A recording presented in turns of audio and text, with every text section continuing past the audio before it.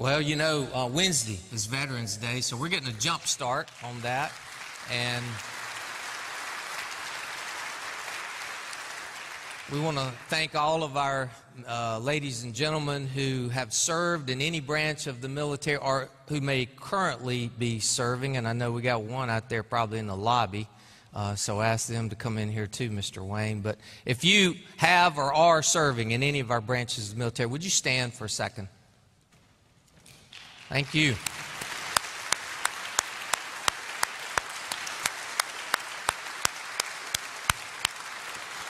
Well, whoa. I didn't tell you to sit down yet. While you're standing, let me pray for you and let me pray for others in your family. Can I do that? Let's pray. God, we're grateful for this nation, one nation under God. And we are grateful for the Constitution and the preamble and other documents that basically say we are created equal. And we come to you as equals, regardless of walk of life or any other designation. And Lord, those who have served and in some cases fought to protect and to preserve our freedom, our liberty, God, we are grateful. We're grateful for your hand in using the men and ladies in this room to continue to make that happen. And those that you are calling out to do the same in the future days. And so, God, would you continue to have your hand on these guys and their families and continue to give them that affirmation and that fulfillment of knowing that they have led this nation in a significant way. So we ask it all now in Jesus' name. Amen. Thank you. Now you can be seated.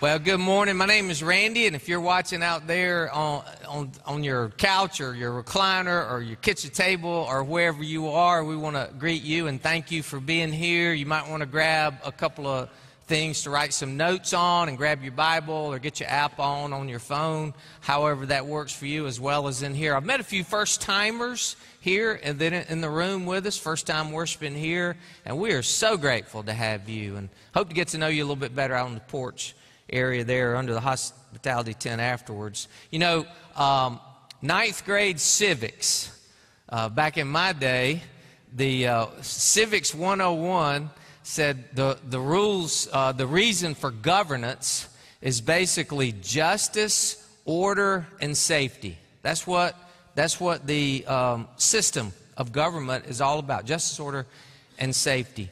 I think the discussion has more turned into, as it always does, I think in every society, is what is legitimate authority and what about the authority that I don't happen to agree with. Because we've seen good examples of all of that all week long, haven't we not? Depending on which side you're on, it's either legit or it's not legit. And then for a lot of people today, but let me remind you, and this might be a good tip for you, I went back and read Romans chapter 13 again to refresh my memory, because basically that says God puts authority figures in front of us, and who He, as sovereign, people who are in authority are by God's sovereign grace. And so therefore our job is clear cut, right? We have to see that authority, whether it's a boss at work, whether it's an overbearing dad and you're still living in your home. We can carry that out to any scenario you have, I think. But that is our role. So for a lot of people today that might be thinking all is lost and everything, no, all is not lost. Let me remind you, the king's still on the throne, is he not? And he will not be displaced, whether you voted one way or another. And just as our veterans have illustrated to us, you know, when you're in that role, it's not about politics. It's about liberty.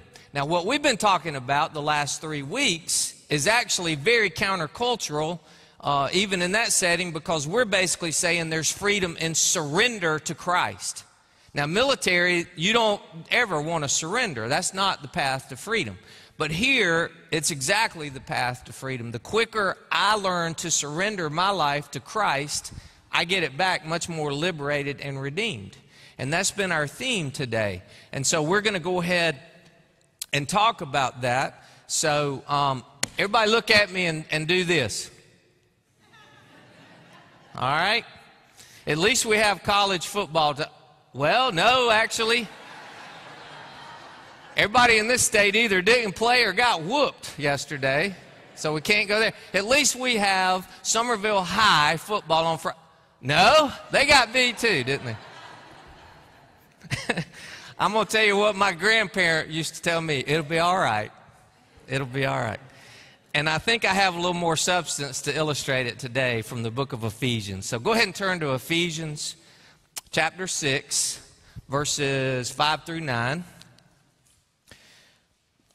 We all, I think you would agree, we all are fallen people who live in a fallen world.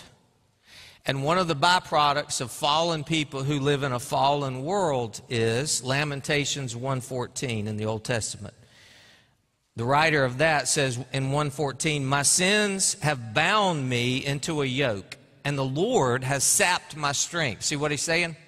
My sinfulness confines me, restricts me, locks me down. The culture's saying, hey, give in to it. Give in to your desires, your passions, your lust, your thoughts, your ideology. Everybody not only is supposed to respect it, they're supposed to not interfere with that. And if they do, they're evil and they need to be dealt with. That's what we're being told time and time and time again. But the gospel basically says, no, the freedom is denial of that. The freedom is resisting every lust and passion and desire that comes along, because in that is the path of freedom to surrender in Christ. Because our strength, we are weak people. Jesus in John 8 came along and said, let me just break it out for you. When you are in sin, you are locked up. You're a slave to whatever sin dominates you. You're a slave to whatever sin comes into. And then that's when he follows up and says, because the truth will do what? Truth will set you free. And then later he says, I am the truth, right? So he connects the dots for us very well. So that's our premise today. So let me give my main point to you, and then we'll go right into that. Authority strengthens equality. Authority strengthens equality. Now, Psalm 99:4 is a great, I think, example of that from the NASB. The strength of the king loves justice. You have established equity. You have executed justice and righteousness in Jacob. So, the true authority executes justice, and that creates equality. Think about it.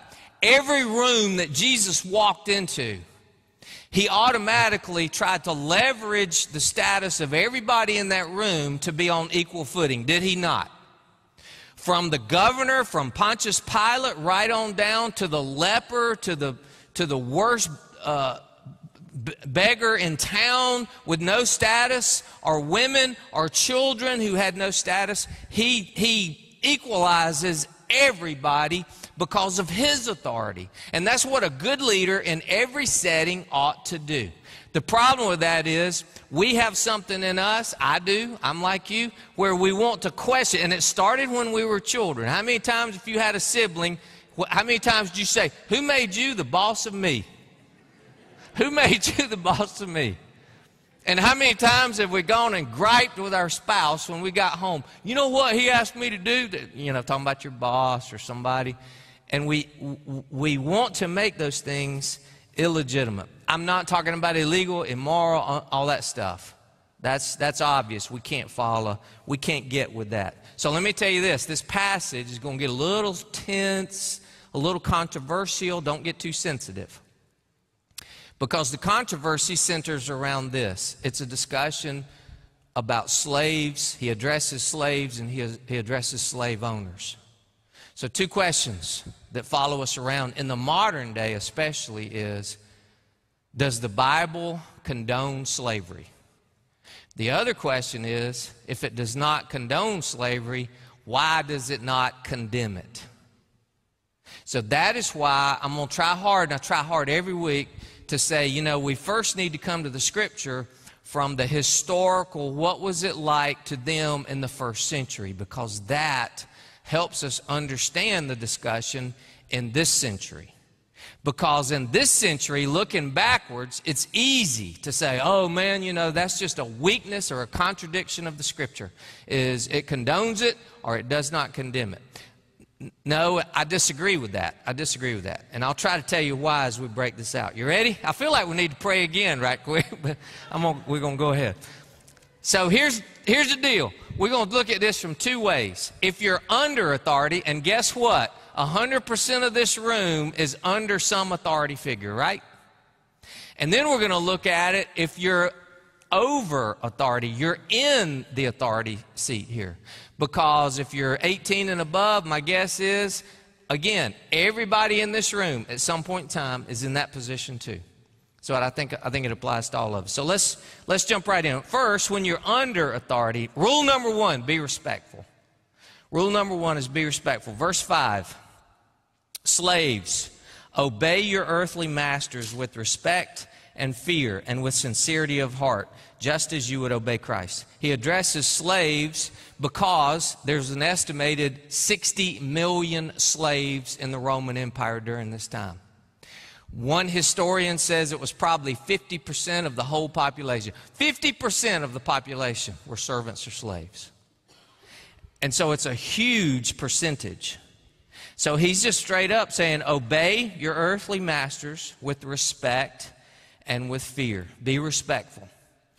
Christ is the model of that. He respected everybody. He feared no one, but he respected everybody.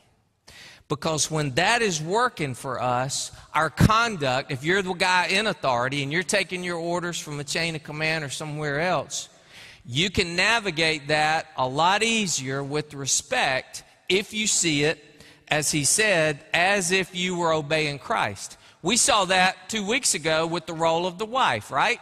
When that word submit comes up. Submit, why? Because it's like you're submitting to Christ. There's freedom of surrender in Christ, and so there's freedom to respect your husband in that way. And husbands have to do the same thing, because if you read earlier in Ephesians 5, I'm not going to do that sermon all over again, but some of you will remember that. So this applies especially at work, y'all.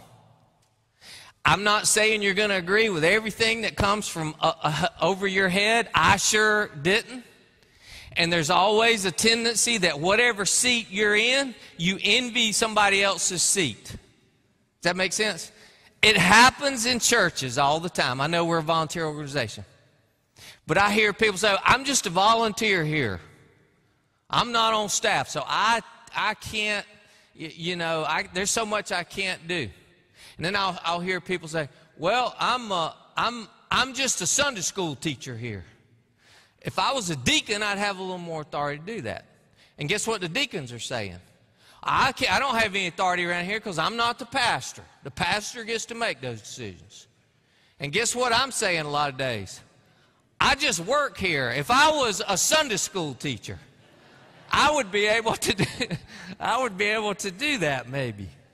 So that's a never-ending wheel. It doesn't get us anywhere. Respect the person, the people over you.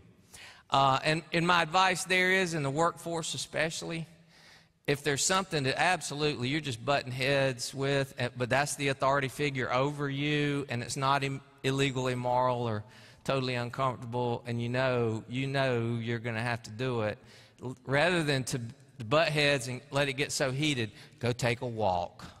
Just take a walk. I can't tell you how many times I walked around the plant or walked around the block of the office I was in, of just like, okay,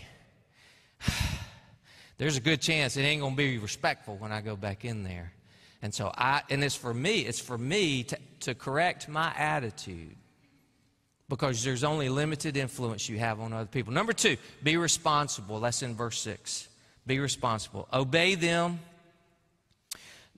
not only to win their favor when their eye is on you, but like slaves of Christ, doing the will of God in your heart. He compares this role of slavery to Christ 3 times. Do it like to Christ, do it of Christ, do it with as if you're doing it to Christ. But see what he says? Do a good job, not just when they're standing over you, but when he's out of town.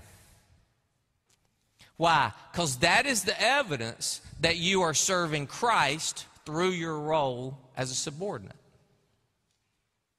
Whether you are a son of a father and you're 12 and you're living in the home, or whether you're a vice president of a Fortune 500 and the CEO's out of town for a week, and, you know, it applies to all levels.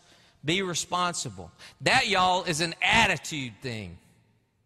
Because everybody, I think, has the capacity to perform to the level they're supposed to do that. So can I dial it back to recent current events here? No matter whether you agree or disagree with the elections, or your guy won or didn't win, watch what you put on the social media. Can I say that again? Watch what you put on the social media. Because you are a Christ follower who is dialing in on social media secondarily with your opinion. So what we put out there is there for whoever happens to see it, and that is a reflection of how responsible I am and you are as a Christ follower, not a citizen, a Christ follower. So we got to watch it. Third thing, be committed. Yeah, be committed. Verse 7. Serve wholeheartedly. That's commitment. As if you were, guess who? As if you were serving the Lord. There's the third time, not men. Colossians 3:23 says that. Whatever you do, do it as unto the Lord, and not as unto men.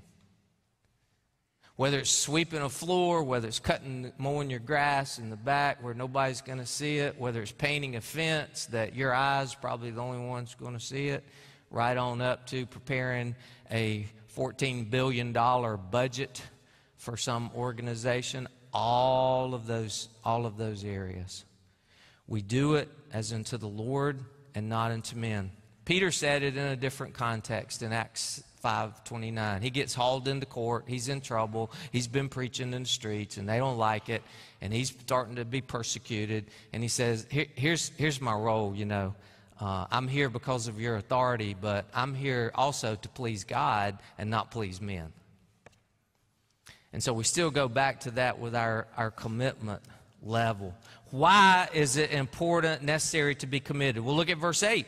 Because you know that the Lord will reward everyone for whatever good he does, whether he is slave or free. We participated yesterday in a memorial service for one of our members here who's now with Jesus, and it was so good to be able to remind ourselves and remind the family and the audience that, you know, everything Jerry did of sacrifice for you, for the Lord, for his job, as he did it with the attitude of a Christ follower, that now is being noted and lined out in heaven, and he's being rewarded for that somehow. Now, that's not supposed to be our motivation for doing it, but that is a byproduct of the freedom of surrender. When you truly give Christ your life, you're committing your ways to him. Now, a lot of people think they're committed, but they're just contributing a little bit here and there when it's convenient or not too costly. It's like thing, you probably heard it. I heard it a long time ago too. A pig and a chicken were walking up the road, and they walked by this church, and there's a sign that says, potluck breakfast being served today. And the chicken says, I think we ought to donate something. I think we ought to contribute to that. Yeah, that's a good idea. I tell you what, I'll contribute the eggs, and you contribute the ham to it. And the pig says, well, yours is definitely a contribution. Mine's more of a heavy commitment, if you want to know the truth. Don't confuse the two. Your commitment, you can believe me or not, your commitment empowers you to what we call lead up. Your commitment and your respectfulness and your responsibility that you're taking, other people are watching. whether they're on your level in the org chart or whether they're underneath you, but especially if they're over you. And you are influencing them. You are leveraging your influence as a subordinate to lead the leaders. It happens every single day. I am proud to say that the other guys on this team in the church that you've brought in to serve this community, they influence me in a significant way every single week. And it ought to be that way. I see educators in schools, in public schools, leading up all the time. The assistant principals, the principals, other administrators, or what have you, are significantly influenced by that elementary, that high school grade teacher who doesn't have any real authority over him or her. But nevertheless, their life and their works shows this. You even leverage it when there's stuff you cannot control, like your health, like COVID situations. We all have had a good lesson for the last 8 months, haven't we? On, well, can't do this anymore, can't do that anymore. You know, it's sad when James has to stand up in here and say, just wave at everybody, but it's the way it is. And we know it's the way it is. By the way, guest, if you'd come in here this time last year, you'd already been jumped and hugged on about 3 times. And I hate that we can't do that back yet. But we know that's the way it works. But leading up and leveraging up, and your authority says, but what can we do? But what can we do in the light of the things we cannot do? And what he's telling even slaves, hey, you're locked up, you're in slavery, first century. So there's a lot of things that are not on your radar. You can't do those things. But what can you do? Not too long after I moved here, Sherry and I took a trip downtown to Charleston, and we toured this one of these old antebellum homes, you know, the Manigault House. It's on Meeting Street. Some of you might have been there before, from the early 1800s, I believe. And it's a beautiful place, and they tour you around in there, of course. And the furniture is unbelievable. Now, you know, I am not a knowledgeable person of exquisite furniture. I mean, it can be the most exquisite European imported furniture in the world, and I don't know it from a rooms to go cabinet, okay? They all look good to me. But we walked up to one in this bedroom, and the guy made it a point to take our little group over to the corner. There was this cabinet, and I still have the picture in my cell phone, and I didn't take time to put it where y'all could see it. But anyway, it is unbelievable. It is unbelievable beautiful. Cabinet and mirror and all that stuff. And it was one of 100 pieces, though. But he said, you know, this one's a little bit special because it almost got thrown out or sold. But when the owners changed here and they were fixing it up and renovating it, they started going through it really closely with, with glasses and seeing if they could find anything about a date and all. They didn't find a date, but they found a name inscribed in the wood on the very back of it, and they traced it back, and it was a slave of that household who made that piece of furniture. And I got to researching. During that era, there were like 3,300 fine, exquisite cabinet makers just in the Low Country. 3,300. Guess what? 25% of them were slaves. But they were working with such craft and such care and such skill that some of them actually earned their emancipation and went into business and became as wealthy as their owners.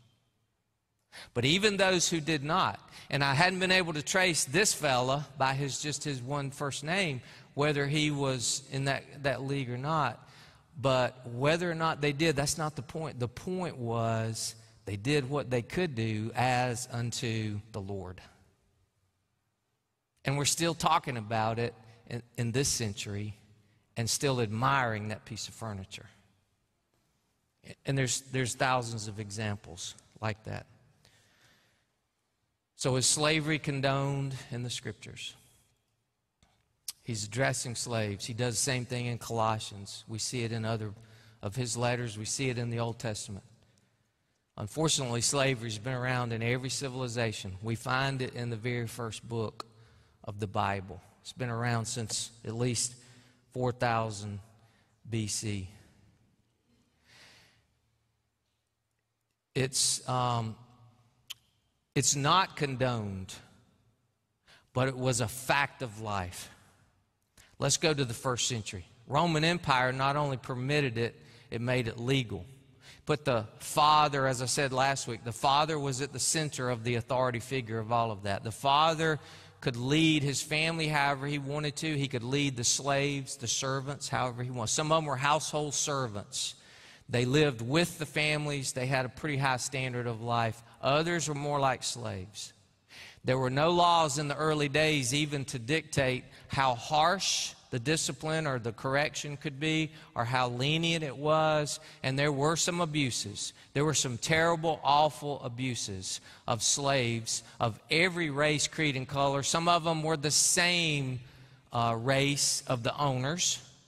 Some of these slaves had a higher education level and were smarter than their owners. It didn't matter. The situation was thus. There was no social system. There was no, hey, you can apply here and make a living. Sometimes indentured servitude, borderline slavery was the only way to survive. It appears, and I've researched this a lot because it's such a sensitive issue, it appears that for the most part the treatment was good and fair. And here's another thing. Jewish law coming out of the Old Testament said you had to emancipate a servant every 7 years. So they're there for 6, 7 years at the most, and then they are set free. The other reason it was permitted, there was no fallback. If you decided to emancipate those servants, their living conditions usually would be much worse and much more costly than if they just continued to live. And so I'll come back to that. But my answer to does it condone it? No. What it's doing is stating the fact that it is a part of this society. Now let me clear something else up too. From what I'm reading, by and large, that level of servitude that Paul is commenting on in the New Testament was not as unjust and brutal as the African slavery that was here and in other nations centuries later. It was not located and targeted at one race. It was multi-race, and also it was a little bit more humane. But it was the way of life. Aristotle even commented on this in one of his writings. Aristotle said slaves were living tools, but they were a possession, but they had a soul. They were tools with a soul, is what he called it. So let me say this, and please listen as I say this. Slavery in any situation is not right. There is never a time to justify taking the freedom away from another human being and putting him or her underneath you. So I'll come back to that in a minute. So let's move on. What if you are the one in authority? And all of you are in some degree in some place. What if you are in authority? Number one, and this comes from verse 9, practice the golden rule. First part of verse 9. And masters, treat your slaves in the same way. In the same way, like Matthew 7:12. Do unto others as you would have them do unto you, right? And so to make it a wider context too, guess what it says about Jesus in Philippians 2:7. In Philippians 2:7, the writer says, Jesus took off his divinity long enough to put on the form of a servant. Because he led by serving. That's no news break for any of you, right? Jesus' leadership style that was so radical was service to whoever needed it. Paul, in almost every letter he writes, says, hey, it's me, it's Paul, a slave of Jesus Christ. Doulos in the Greek, servant or slave.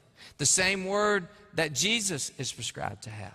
The same word that's in here. He's equalizing the status of everybody who is under the authority of Christ. And that is what I'm trying to say by the golden rule here. Because there's a reciprocal relationship then. If the slave owner is being a good Christ follower, guess what? The slave has no real problem with that. And the slave is more able to respect and submit and do his best while he's under the charge of the slave owner and all. So if you are in a situation of authority, how do you leverage your authority? Just like Jesus did. Every room Jesus walks into, he looks for a way to leverage his authority for the good of not him, for the good of the whole room.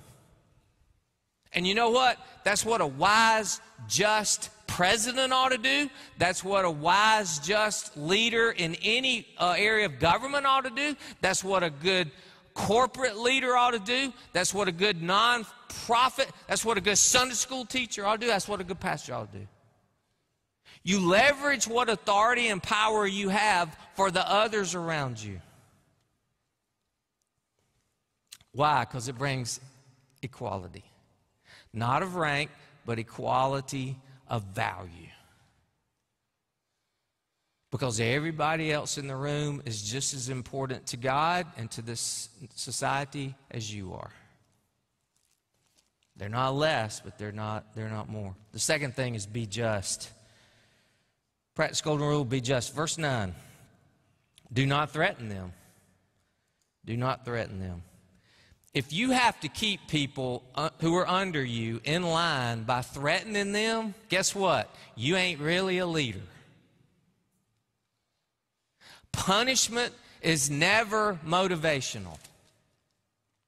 It only brings fear or insecurity or resentment or anger. It reduces every relationship to a non-relationship, to a transactional situation. I'm over you and my position says that, and because I'm over you, let me remind you that if you don't do this, then this will happen. There are times you have to give consequences. I understand that. But by and large, when you take that attitude, you remove the relational part of it, and that's not what Jesus taught. I choose to be of the Christian faith, in essence, one reason, because if you compare our faith, I believe, to other world religions, we have a relational God who is not content to sit up in heaven and just dictate and threaten and condemn us and zap us. There is judgment, there is a theology of judgment, but he sends his own son to bridge a relational gap for us, and the son pays the price as innocent for my fallenness, and in the end, I have this personal, any day, 24/7 relationship with God because of his son. I can't give you any better news than that. So I have no excuse for not being just in the people I'm dealing with.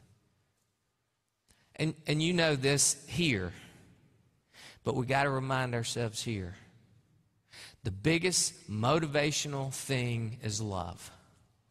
Go ask a veteran who served in wartime. What made you do what you did and risk your life? It's love of country, but number one is going to be love of my brother fighting next to me.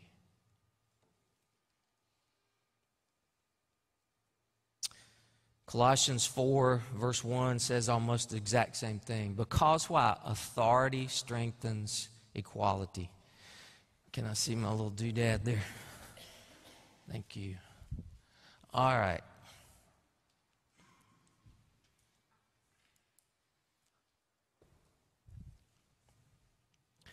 So down here at the bottom, we've got the slaves. Here we've got owners. And this can be the boss and the subordinate. This can be in any situation. Obviously, there's downward leadership and downward authority here. But then Christ comes along.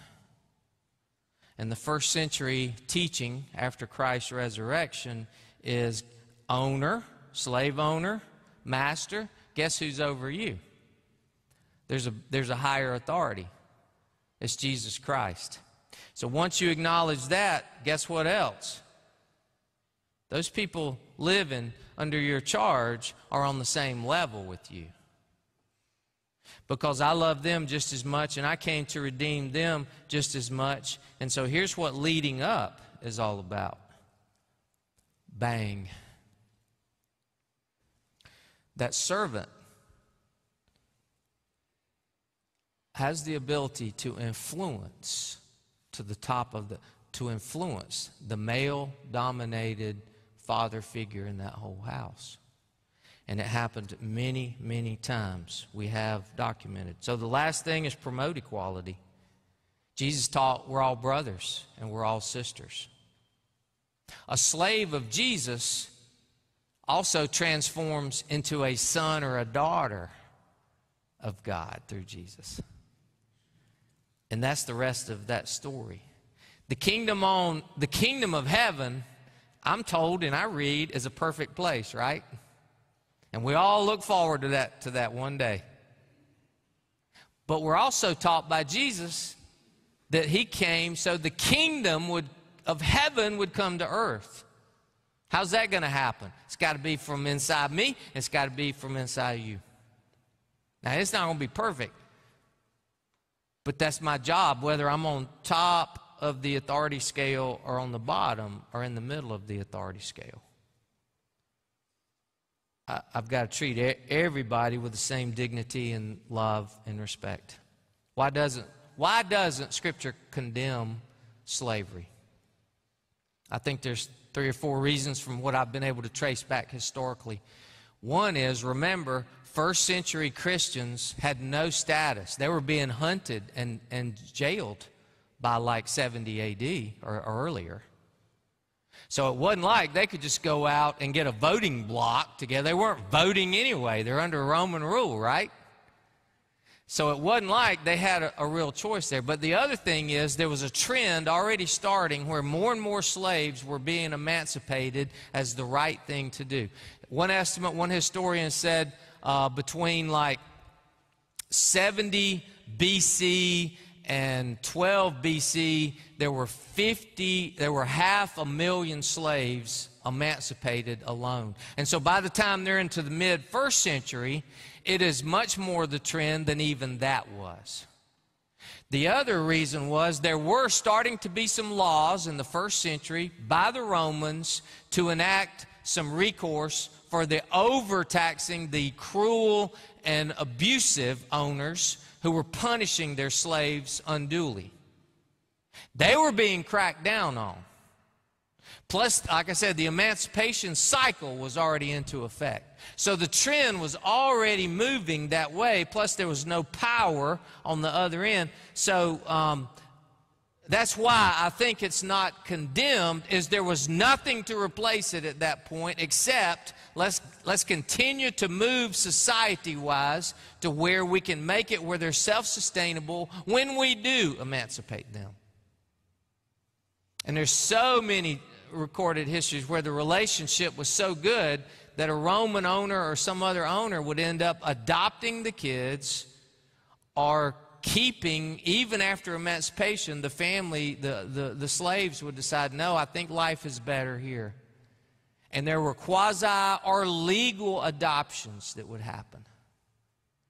And so again, slavery is never right. I'm not justifying it. I'm trying to answer historically what the Bible is silent on. Does the Bible condemn it? Not as we'd label condemn, but did it condone it? No. And it does not condemn it if you look at the sweep of Scripture as a whole. Because the human rights element is clear from cover to cover.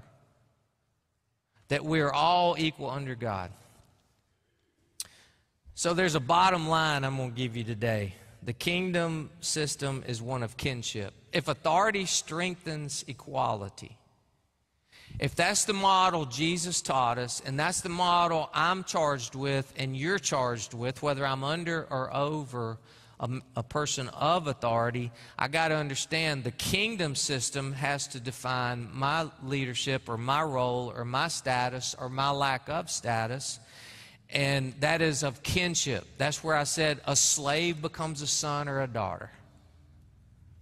And y'all, that is the most liberating life to live.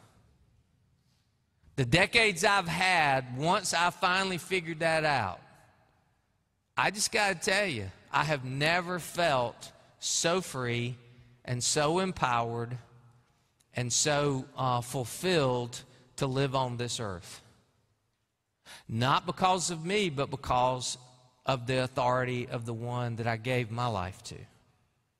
I'm still working on it, though. Please don't hear me say I've got it figured out, because I still have days I need to take a walk. And I still have days that I'm asking, if not out loud, I'm asking in here, you're not the boss of me. And I don't need to do what that says. And I don't recognize that authority. But it's still not my job. Because the authority. Philemon 15:16. If you're ever doing a Bible drill and you want to win and you're getting to call out your opponents, ask them to find Philemon. Because there's only like 25 verses. And so that's why God puts the table of contents in your Bibles. And I know if you got the app, you're just scrolling down. But Philemon, I'm going to read 2 verses. Philemon 15 and 16, Paul is writing this again too. And it is a letter to a slave owner about a former slave. And he says this: perhaps the reason he, the slave, was separated from you. Why was he separated? He ran off. The slave ran away. His name was Onesimus. For a little while, was that you might have him back for good. No longer as a slave, but better than a slave, as a dear brother. He is very dear to me, but even dearer to you both as a man and as a brother in the Lord. See what he's doing? He's campaigning for this runaway slave who has come to know Jesus Christ. Now, what he doesn't say in here, but what we know is Paul was a prisoner in a Roman prison. Somehow Onesimus comes through there, and Onesimus comes like a personal assistant to Paul. Some people think that he was dictating what we've been reading, the book of Ephesians, as Paul was telling him what to write. We don't know that for sure. There's also a legend, may be true, may not be true. We do know historically the second bishop of the church of Ephesus, late first century, was a man by the name of Onesimus. We know that this guy went back to Ephesus to resume being a servant for a while longer to the slave owner. It could be that that bishop one day was elevated 20 years later to a very powerful place of authority, was a former slave. But either way, Paul says, you know what? You're getting more than a slave back. You're getting a brother. You're getting a brother. So under God's authority, it's your job to love him like a brother. And that's my job, and that's your job, is to love whoever God puts in front of me like a brother or like a sister. And so that's why we're here, is to hopefully learn how to do that. So out there, I'm about to pray. I'm going to pray for you, and I'm going to pray for the people in our room. Eddie's going to come on up and lead us in one more song. But before we do that, I just want to pray that we gather our thoughts and our attitudes and our minds to go out to be the greatest leveraging agents of authority that we've ever been. So would y'all stand and let me pray for you? Father, the task is not going to happen if I'm in the way of my personal life. If I'm in charge of my personal life, I got no shot. But by the power of the Holy Spirit and the conviction of the Scripture, I have a shot at living as a slave of Jesus Christ, which so liberates me and so empowers me that I can leverage what authority you've given me into the lives of whoever else I'm in contact with, beginning in my own home. And so, God, those that are struggling, there's situations out of their control and they feel helpless and hopeless, tell them that hope is not only not lost, there's this hope of glory that says, give it over to me. There are so many things you can do, and there's so many things you can still be. So leverage it to my direction. There are others of us that are struggling with places of authority, and we don't want to get it wrong, and we don't want to be abusive, and we don't want to be that kind of person. And so God, give us true wisdom to worry, to be more concerned about equality and justice than we are our positions. And we give this to you in Christ's name. Amen.